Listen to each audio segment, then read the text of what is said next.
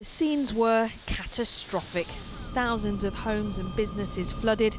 Even the army was called in. And the Lake District, one of Britain's most popular tourist spots, was left seriously wounded. Now, spring is sort of in the air and the tourists are starting to trickle back. It might look like it's business as usual, but talk to the people who live here and they'll tell you they're still very much living in the shadows of those dark days of last winter.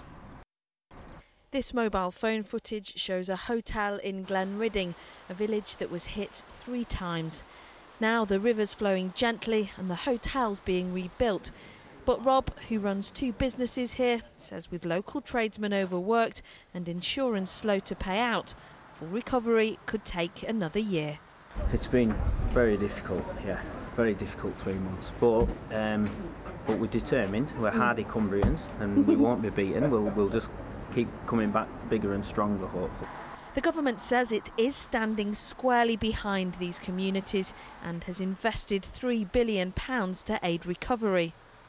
But look, this is the A591, an arterial road that connects the North Lakes to the south. It's not due to reopen until May.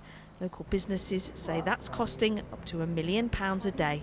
To be perfectly honest, I think we've been let down somewhat. Nearly 6 months out of action for a main arterial road is not good enough. Do you feel that geography plays a part in that? I would say that certainly plays a part. You know, if this was a bit further south, I wouldn't have seen a delay like this, would you?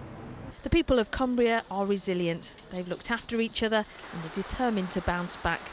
But behind that optimism is a fear that visitors will be put off returning and of what next winter might bring. Nina Warhurst, 5 News.